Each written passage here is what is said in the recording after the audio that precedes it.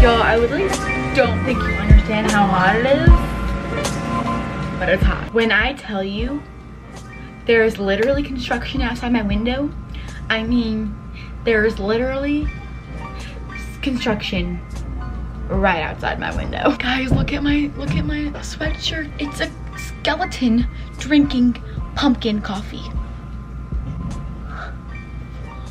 What the heck? Hello guys, welcome back to my channel. I am Chloe and I am super excited that you clicked on this video and that you are here and we are going to do this in-depth Bible study together.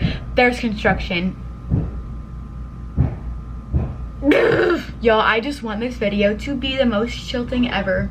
I have my tea. I have the Harvest Fall tea blend or something from Trader Joe's. I get it every single year and I always stock up on it because it's the best tea literally in the world, so I always like buy that in bulk when it comes into season. But today we are going to do an in-depth Bible study and I am super excited. These are literally one of my favorite videos to film for you guys because I love like digging into scripture and preparing something for you guys to learn from and to share with you guys what I learned, because it's always super interesting the things that I find when I do research for these videos, because I really want to give you guys like the meat of the passage and like the meat of the scripture. And so that's what I did here, and we're gonna go through Psalms 1. It's a really short passage. It's only 6 verses. Yes, you heard me right, 6 verses. But let me tell you, these verses are literally jam-packed with information, and these verses are literally jam-packed full of meaty word and truth. So we're just going to literally jump right into this Bible study. I have a lot of stuff that I want to go over with you guys and that I want to teach you guys from the things that I learned from this passage, because it was super interesting when I just took the time to research everything for you. So like I said, we're going to do Psalms 1 today. This is one of my favorite verses of all time. This is something that's been super prevalent in my life in this season of my life, and it's just a message that I really want to get out there and I cannot stress enough. So I have my Bible right here. I have the ESV journaling Bible. If you guys don't know what journaling Bible means, it just means that in the sides and the margins it has room to write and space to take notes and to annotate and highlight and draw and be creative and paint and things like that, which if you know me, that's what I love to do. I love being creative. I will have my Bible linked down below if you guys want the link to the exact Bible, but this is just an ESV Bible. So if you guys want to grab your Bibles, grab your tea, your coffee, grab whatever snacks you want, and we're just going to literally dig into the scriptures. So I'm just gonna literally start by just reading through the passage straight through. If you guys want to follow along, ESV version. If you guys are reading a different version, that's all right too. Just follow along the best you can. Blessed is the man who walks not in the counsel of wicked, nor stands in the way of sinners, nor sit in the seat of scoffers. But his delight is in the law of the Lord, and on his law he meditates day and night. He is like a tree planted by streams of water that yields its fruit in season, and its leaf does not wither. In all that he does prospers. The wicked are not so, but are like chaff that the wind drives away. Therefore the wicked will not stand in judgment, nor sinners in congregation of the righteous. For the Lord knows the way of the righteous, but the way of the wicked will perish. That is an intense verse, if I do say so myself.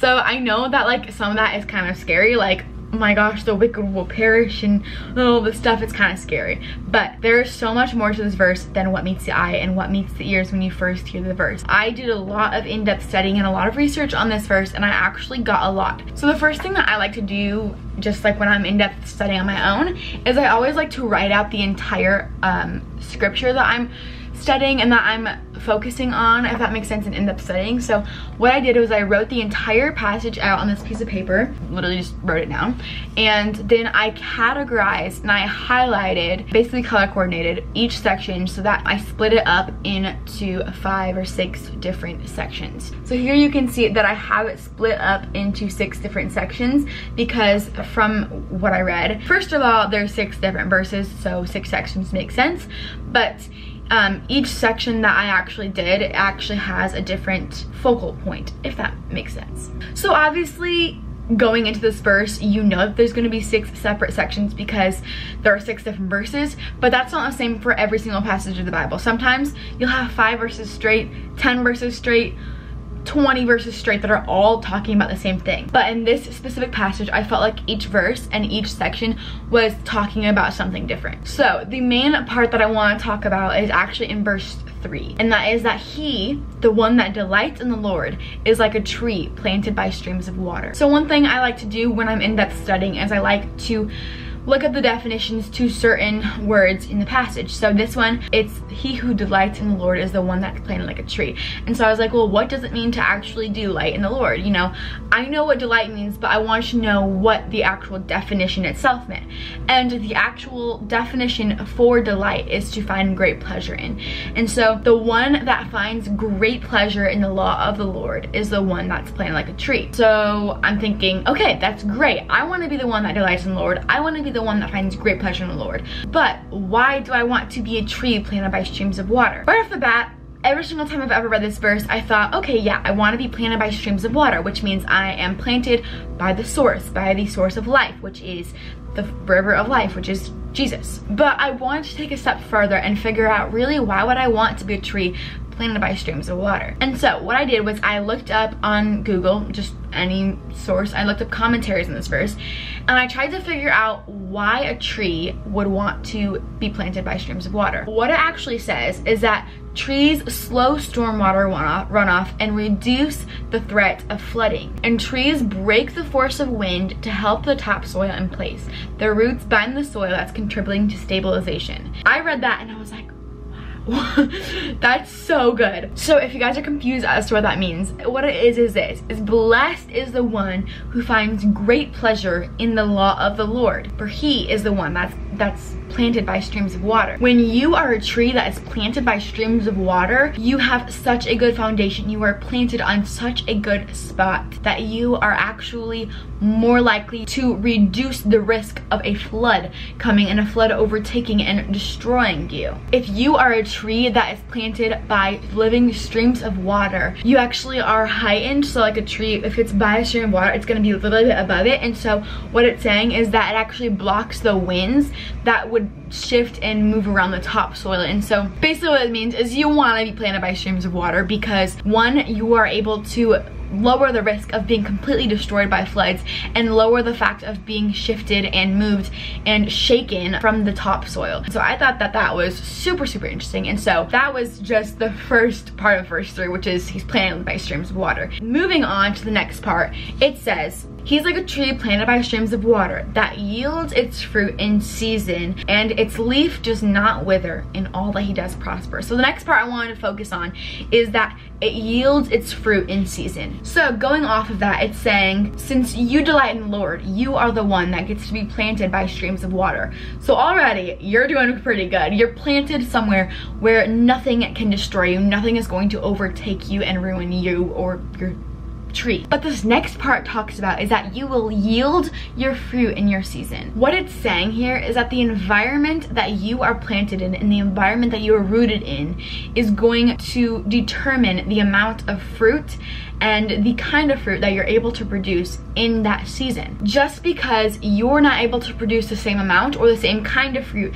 as somebody else does, doesn't mean that what you're doing is wrong, or doesn't mean that you're planted in the wrong place. Maybe it just means that you're in a different bearing season than someone else. There is a season for everything in life. Like every single thing in your life, there's a specific season for it. Maybe, and most of the times, your season isn't going to look like someone else's. I know this can have a lot to do with comparison and a lot of comparison between lives and success and money and looks, and there's just a lot of things that you can compare yourself to in this world. But here it is saying that you will bear your fruit in season. You know, when you're planted and you're rooted in rich soil and by streams of water, that doesn't just mean that you're going to produce fruit all the time and you're just going to be super successful and you're going to produce all this fruit all the time and a bunch of fruit all the time and all that stuff. No, that's not what it's saying at all. What it's saying is that you are rooted and you're planted in a good spot, but that doesn't mean you're not going to have seasons that change your bearing. That doesn't mean you're going to have seasons where you can take on more than you can in a different season. Your producing a fruit is going to look completely different than someone else's. You might be in a season where it's a very dry season and maybe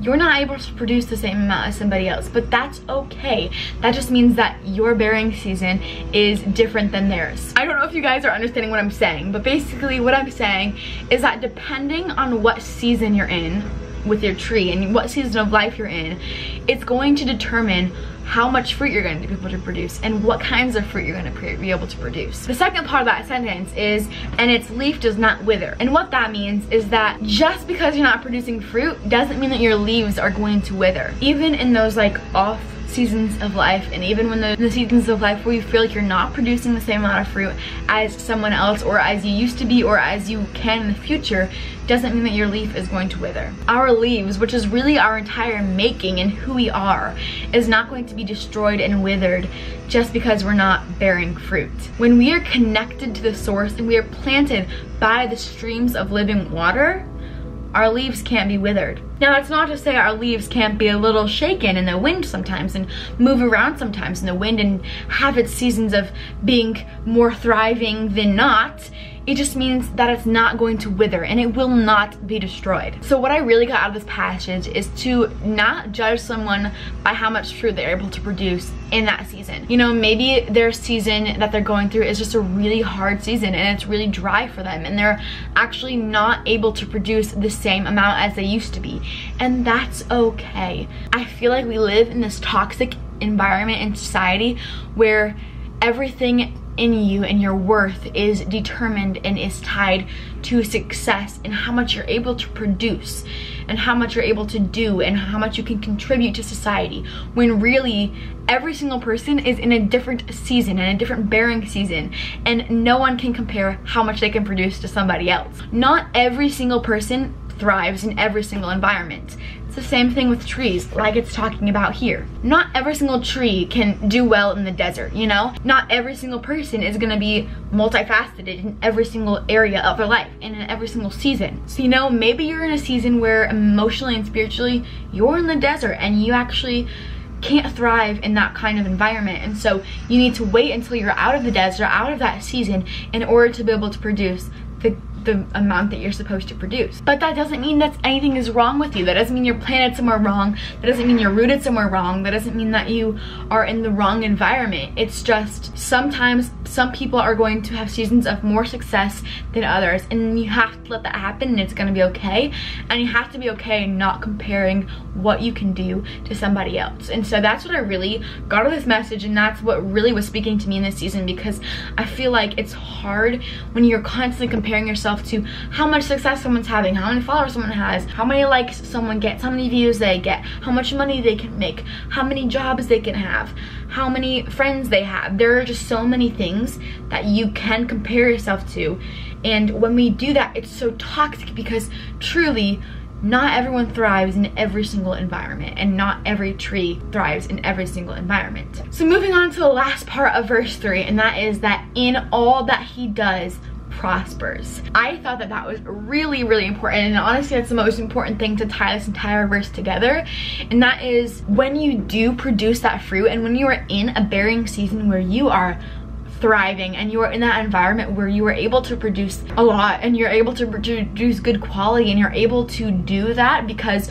your environment is allowing you to do that, what you produce is going to prosper, and all that you do is going to prosper. When we remain rooted and we remain delighting in the Lord, that will allow us to be planted by streams of water, and we are planted by streams of water. That means we will have bearing seasons where all that we do will prosper, and that is a promise from the Lord. So that is an in-depth study of just basically one verse. All that was really tying into just one verse, and that was Psalms 1:3, and that was just so impactful to me. I hope it was impactful to you, and I hope that you got something out of it. The biggest thing that I learned in this whole thing was that different fruits and different trees are created for different seasons. What I want you to get out of this is to know that you do not need to compare how much you are able to produce right now in this season, in this month, and in this year to somebody else. Maybe you're walking through a season where you are not able to produce that much, and that is okay.